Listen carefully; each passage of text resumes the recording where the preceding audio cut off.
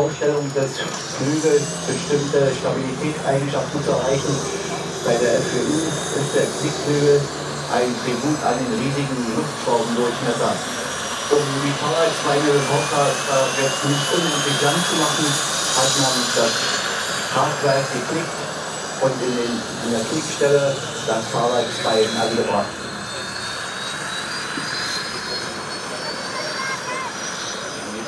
That's absolutely true, because you have all that horsepower coming out of the nose and El Salvador.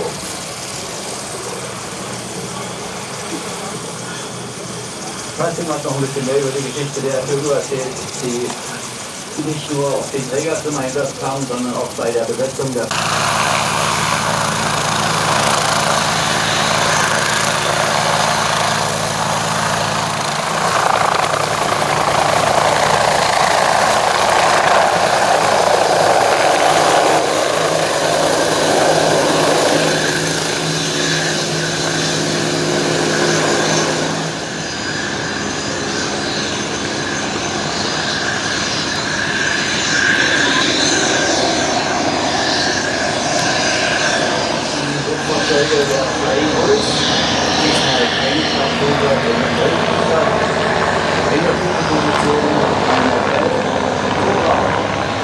der taktische MBB Bo 105.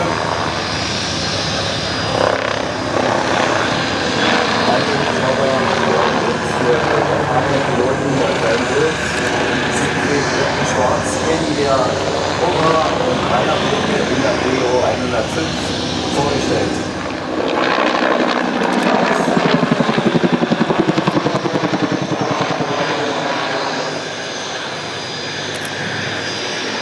Well, continuing with the flying balls, turning backwards.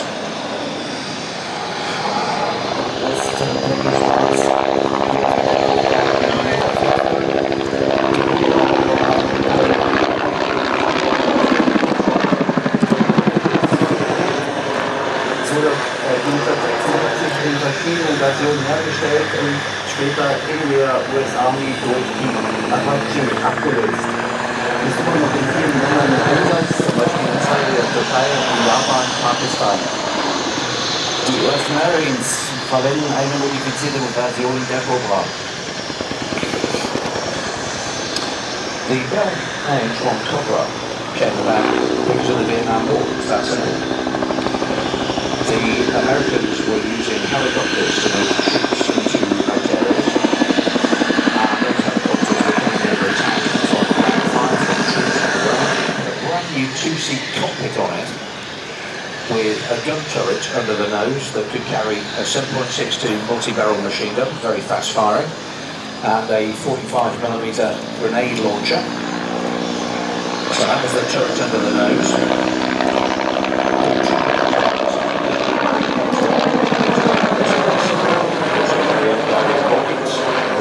To extend a range, and made what is essentially the world's first attack helicopter. Die zivile Verwendung sowohl für den Such- und Rettungsdienst als Transporthubschrauber, kleiner Transporthubschrauber für die Offshore-Einsätze als Transport 1400 Hubschrauber dieses Typs wurden gefertigt. Die Besonderheit ist, erstmalig wurde ein Rotorkopf aus einem Stück aus Titan mit elastischen Glasfaserverstärkten kunststoffgefertigten Rotorblättern versehen und rausgekommen ist ein voll kunstflugtauglicher Hubschrauber. Taking center stage now, Rainer Welker. Darum ist auch Teil. Yeah, he is actually flying that helicopter upside down. I always thought that was impossible until I saw this man fly. Bo 105, fascinating little machine, built by Messerschmitt Bokov as a general purpose reconnaissance, anti-tank, light transport and medical evacuation aircraft. The rear fuselage opens as a pair of clamshell doors. You get a stretcher in and out of there.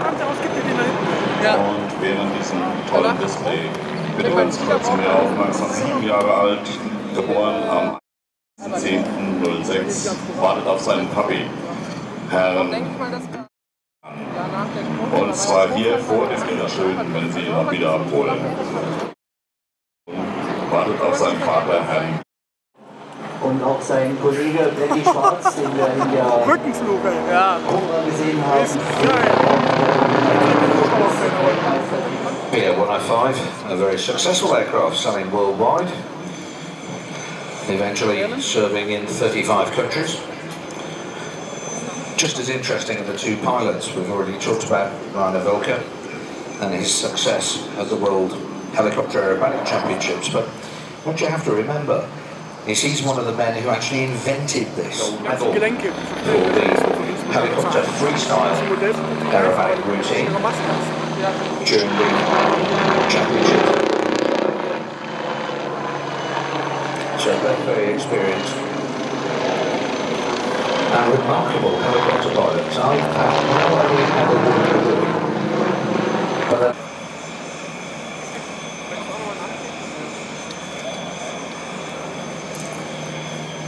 Herzlichen Dank an die beiden Piloten und an die Flying Wolves, dass wir das hier wieder erleben durften auf der ILA 2015.